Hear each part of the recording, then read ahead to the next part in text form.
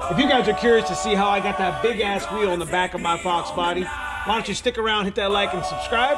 Let's get into it. Down beside that red firelight, oh, you gonna let it all hang out, fat bottom girls, you make the rockin' world go round.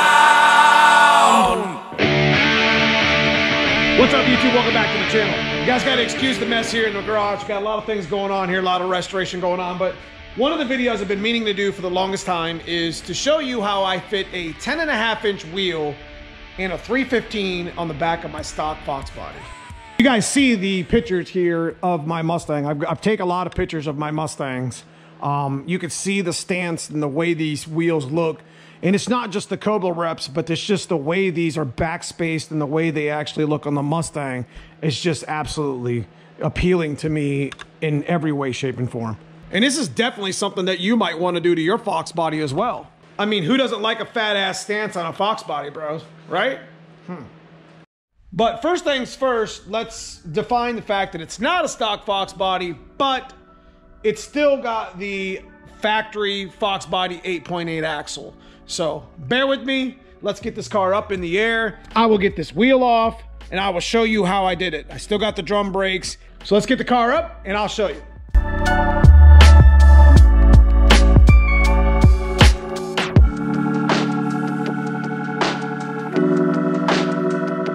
All right, guys, I get a lot of emails, I get a lot of comments and questions on how did I fit this wheel and tire on this car? And how big is my tire? How big is my wheel, etc. What we have here is the SVE 0304 Cobra replicas. These are the deep dish model ones. So that means this wheel is an actual 17 by 10.5 wide. Now, most of you guys that are new to the Foxbody world or Foxbody channel itself know that normal wheels don't have that lip. They usually just have a face. They might have a little bit of a lip here, but usually they're just the way the offset is and the way the hub is set, it's just a normal wheel. But LMR actually sells their own branded wheel replicas that actually have a deep dish section to it. And it makes for a really nice, fat, wide tire on the back of your Foxbody. Now, I got this idea from Project Hot Wheels. If you guys remember Project Hot Wheels, I bought this car and I absolutely fell in love with the deep dish anniversary wheels that were on it. And then that's what kind of sparked me to buy these for my black Foxbody. So these are a 315 3517 on a 10.5-inch wheel that fits inside of a Foxbody wheel well without any sort of caging or any sort of mini tub. And you can see it sits almost perfectly level with the fender, but sits just outside, just enough for me to be happy. Now keep in mind, this is my factory Foxbody axle, 8.8 axle. I have done a number of modifications to the axle itself, but as far as the width is concerned and the way the wheel sits, I have not touched any of that. So let's go ahead and get this wheel off and I'll let you take a look at the way it looks, how wide it is on the ground, and then we'll talk about what's behind that wheel.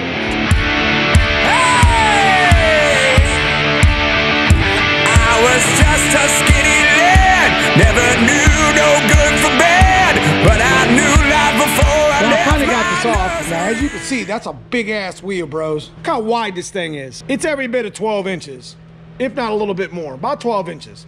But you could get a sneak peek of what I got going on in here. And I even got 3-inch tailpipes coming by the wheel. You probably wonder yourself, well, how the hell did I get that to work? Well, here's the main thing I wanted to teach y'all. I know that I wanted a deep dish. I know that I wanted a big wheel in the back without having to cut my Foxbody up. But my back spacing had to be right. So what is back spacing? Back spacing is from the back of the hub to the edge of the wheel itself. And you can see this is about 7 inches, 6 3/4 or whatever. The exact measurements obviously are on LMR's website, but this isn't the only deep dish that they actually have. But the way the back spacing works with this wheel and the way I got it set up with my spacers allow me to put this wheel on the back of my Foxbody on a stock length axle. Now, there's a couple things you need to keep in mind. In order for us to run big wheels on the back of our Foxbody and have that fat ass stance like we like, we have to run spacers. Now, the other side, if you notice, Foxbodies are a little offset. I run about a 1/4-inch spacer on this side. I think it's a 1/2-inch spacer on the other, and it puts the wheel literally perfectly with this fender. I also run C-clip eliminators, but you don't have to run C-clip eliminators on your Foxbody to get this to work.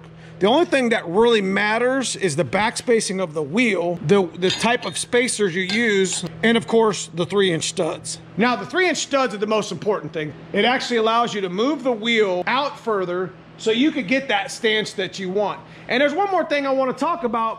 When you bring your wheel out, is you're gonna make sure you wanna roll your fenders. Now there's a lot of videos on how to do this. Mine aren't completely flat, but it's best that this is all the way flat. That way it doesn't come in here and cut your tire if you get your stance a little bit low and start looking like shit, you know what I mean? But you can see how big this wheel is. Absolute monster. It's got a good back spacing on it, and it's perfect for the fit of this Foxbody. Now I had to wait for these wheels for about 6 months just to get them. They changed the way my car looked. I absolutely love them. You know, on both sides you got that nice, sits right there on the fender. It's got that deep dish look. Of course, you can't really see it on this side.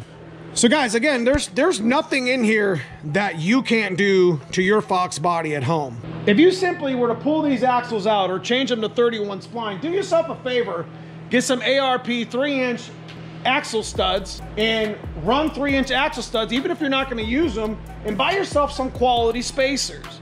You could put whatever wheel you want, just like that, pretty much on your Foxbody without having to actually tub this or beat the shit out of it to get this to fit in here. You see what I mean? As you can see, I'm running the weight jackers for a different stance, which is nice. That's another adjustable thing I can do.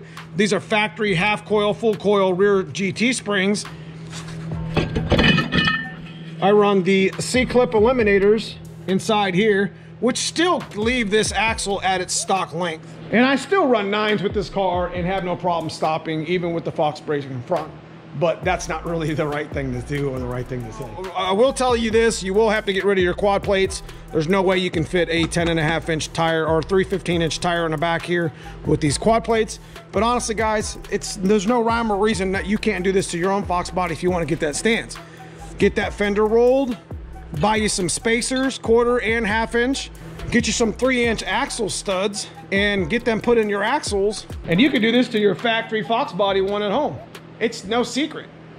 Just pay attention to your back spacing. It's gotta be similar to these back spacing in order for this to work, if you wanna put a nice 315 on the back of your car. So guys, I hope I helped you with the stance of your car. I hope this gives you an idea, some ideas on what you can do to make your Foxbody look better and more appealing.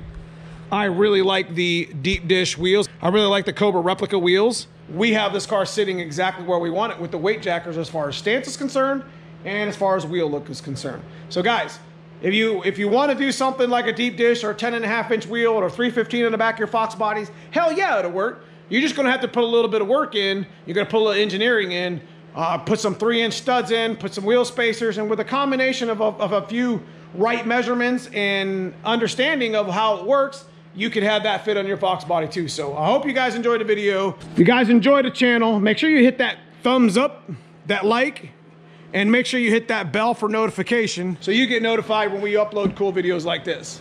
Outside of that, there's a join membership below. Give something back to the channel. There's perks for being a member of the channel. I appreciate you guys' watch time, so I'll see you soon in the next video. Stay tuned for Fox Days of Christmas. That's coming very shortly. I'll be giving away a lot of really cool gifts. See you soon. Thank you. Now I got mortgages and homes.